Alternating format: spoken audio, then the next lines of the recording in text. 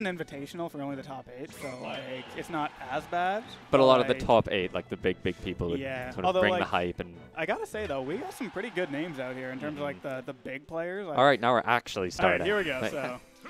Speaking of big names, Venom versus Swift. Yeah, for real this time. So yeah, this should be a good one. Yeah, Swift, like I was saying, he's a pretty aggro Falcon, but like I don't know how well that's gonna serve him against a Ryu who wants you to approach. Yeah. Oh. Venom is just so scary, just standing still on the ledge there. Any Ryu, really. Oh, and that's the other thing about this matchup is Falcon being the big fast faller he is. Like, those everything goes a little bit longer. Yeah. And working on the JV. Oh, never mind. Ooh, that is not something you see very often. Yeah, yeah. Swift is actually really good at using that command grab to his advantage. And just like that, see jabbing right through the Hadouken. And it is a good way to deal with someone who's shielding above you, because you really don't have that many options against that with really anyone. That looks like a sour spot, actually. Yeah, no DI is that good.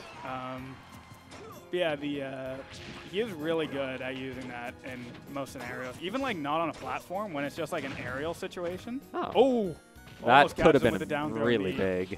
Yeah, it looked like Venom might not have been DIing that the best. Still good DI out there, because that definitely would have been Shoryuken in death. Yeah. But it looked almost like Venom realized it last second, and that's going to take it. So Venom with true Shoryuken, what was that, 130? Oh, yeah, you're done.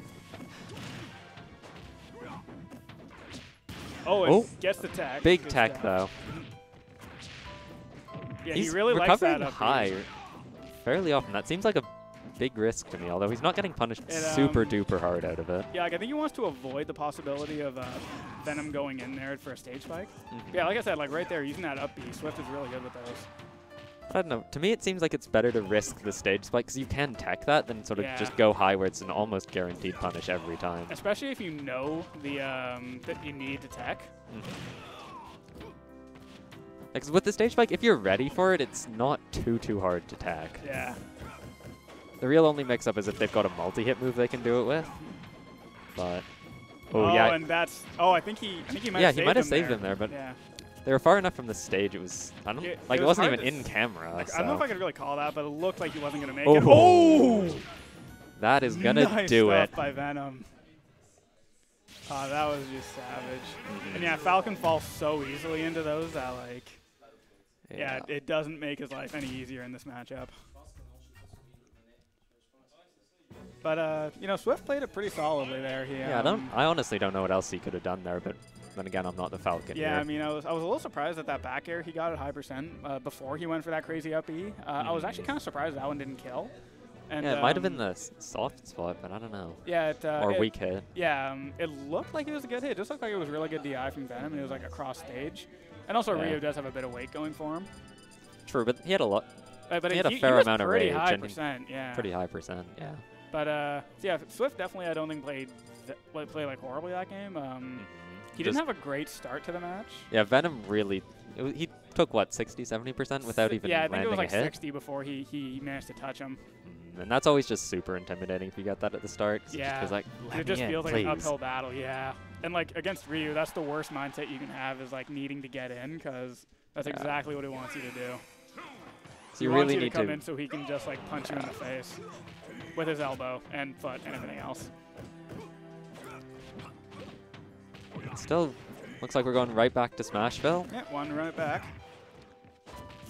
So what do you think of the stage choice? Smashville's good for this? I do like Smashville as Falcon. I find that the side blast zones being a little shorter on it do help Falcon with getting kills off his back air. And I would think that it's a fairly sort of wide stage is good for the mobility too. Yeah, for sure. So I do like the stage choice. Personally, I prefer Battlefield, because I find the platforms really do help with Falcon's combos. And yeah, there he goes again, recovering a bit high. Yeah, because I can see that, because it would also let you sort of... So if you don't necessarily always have to play the ground game against Ryu, a lot of his stuff is harder to set up, I find. Yeah, and also a Battlefield has a bit of a higher ceiling to it, so Ryu... So the Shoryuken won't kill quite so early. Yeah. Okay, so it looked like he was hoping for an air dodge there to try and get a harder punish. But I was just about to say. I was just about to say this match is looking a lot closer than the first. But with Ryu, is it ever really close? Are you ever not losing if you haven't won yet? Well, it's almost like playing against Ganondorf in the sense that like you never feel safe once you're past 60. Yep. Or Cloud Because, I mean, when you're he's not, got ooh, nice limit. stuff there. Big damage by Venom. Yep. Oh god. And yeah, now he's it looks like starting to run away Swift with is this. And, yeah, sort of in that was, mentality of I need the kill right now. And yeah, that high recovery was Yeah. Yeah, that was a little questionable, but good stuff by Swift. And Venom takes that set 2-0.